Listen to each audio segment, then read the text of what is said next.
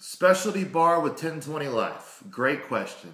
I didn't address this in the book because I felt that I was opening a can of worms here because there's a few different things. One of them was specialty bars. If I went into this and these other things that I'm not going to say, that I'm going to save for later, I think the book would end up being another 50 pages, and I wanted to leave it as is so I could add to it later.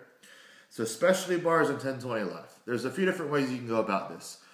First, as always, I say experiment with things in the off season. So the start would be use specialty bars for each of your mini cycles in the off season. So whether it's the buffalo bar, the cambered bar, safety squat bar, whatever, you can do that as your regular main work with the squat, or you can go about it as on your deload week in the off season.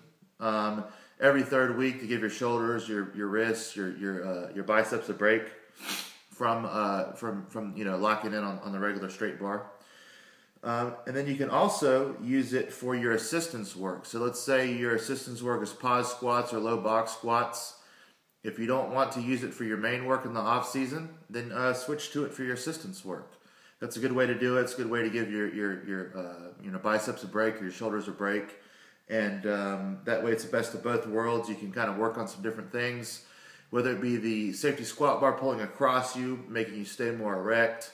The buffalo bar, of course, it saves your shoulders a little bit, save your elbows. And the camber bar is just a whole different animal altogether that makes you have to stay upright and lock in with your core a lot better. So to start with off-season work, if you want to use it as your main movement, fine. You can also use it exclusively on your deload days to give yourself a break, or you can use it as your assistance work for pause squats, box squats, all that good stuff. So thank you very much.